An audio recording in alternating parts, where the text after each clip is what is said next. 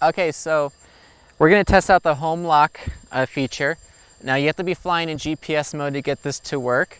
We're gonna go out here and be like, okay, we're filming. I'm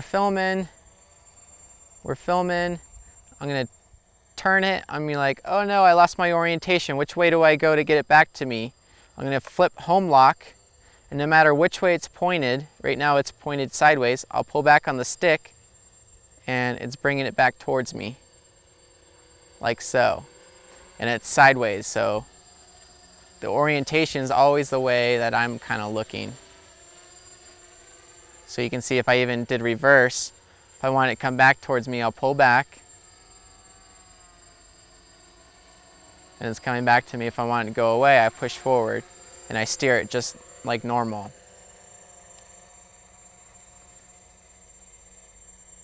I can flip out of that mode if I want to.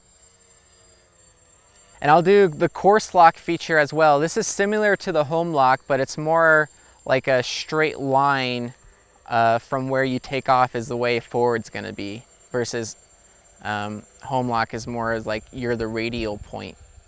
So flying away, I can get it sideways. One switch down is course lock. Now I'll pull back on the stick and it's coming back towards me, or at least the way it took off. You can see it's a little less accurate. It's going that way.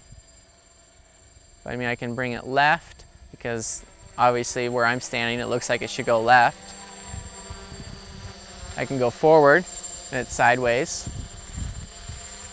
You know, I could do it like this. I want it to go right. Just turn the stick right. You know, if we weren't in this mode, we flipped out of it, you know, to bring it towards me, I'd have to go forward, and to bring it left, I would have to go right, you know, because it's all backwards. But now if you flip back in course lock, bring it back towards me is that way, going away is forward, right is right, left is left. Very easy to fly. You know, if I flip out of GPS mode, that doesn't work. So you have to be in GPS mode to get those two features to work. Ready? So we're gonna spin it and then pull back on the stick and see if it comes back towards us. This would be like an impossible move to do in manual mode without assistance. Yeah, it's doing it, look at that.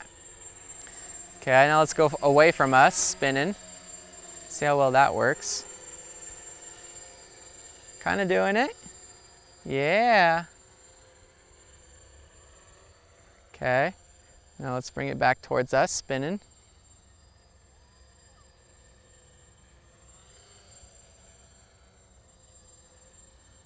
So this is cool.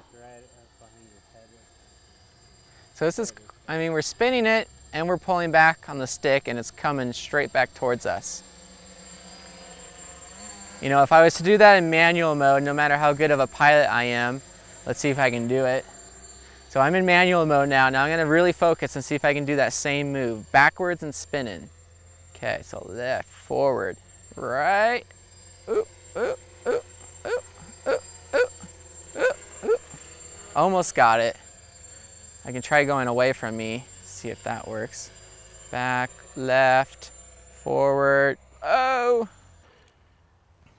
And that's the intelligent orientation control with the GPS unit. It's a great feature for people learning to fly.